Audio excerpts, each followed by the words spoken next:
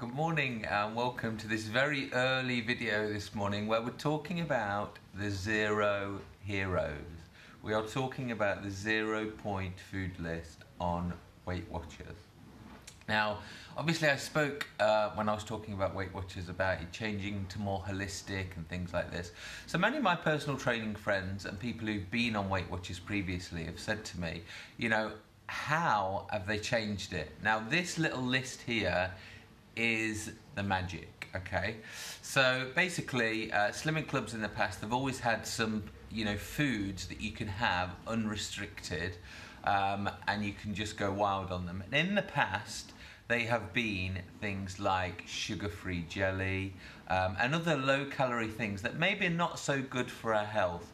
Good morning, Kay. The reason we're doing the video so early, I'm on a first aid course today, so I'm doing a quick video before I go off to Stoke for the first aid course.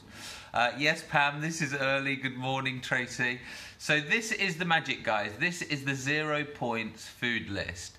Now, this list, this is what you obviously get with Weight Watchers, but I've also put a link in this video as well, so you can click on that link and you see exactly what is in the 0 point foods. Basically, you can have these foods unrestricted, and you don't need to count them or weigh them or whatever you do.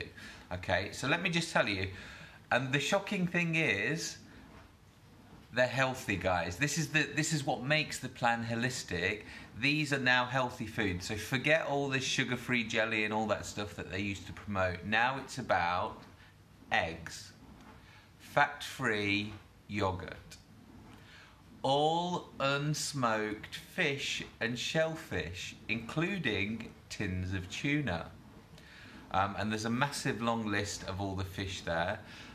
Even tinned caviar, should you wish a little bit of caviar. Poultry, so chicken breast or turkey breast. Wafer fin is fine. So again, if you think about little snacks, that's fine.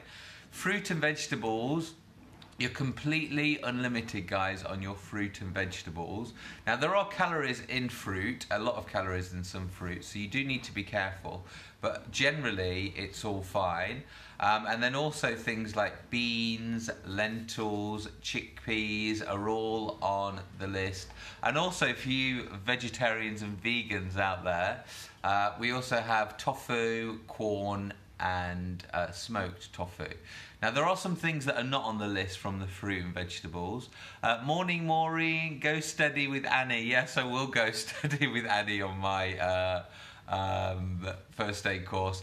But there are some things that do contain points, guys, and these are avocados, yucca, which is that potato alternative, mushy peas, olives, parsnips, potatoes, sweet potatoes, and yams. So that's just a little list of some of the things that do have points that are fruit and vegetables. But as I said, this is the real game changer, guys. So it's turned Weight Watchers from a plan where, yes, people get short-term weight losses for having things like points for sugar-free jelly, but sadly for their health and their long-term weight loss, it's not good. But something like this, which is all full of vitamins, minerals, and good things for your body, this is the game changer. So I'll put the link here on the live video. If you want to click it, you will get a full list of all the foods.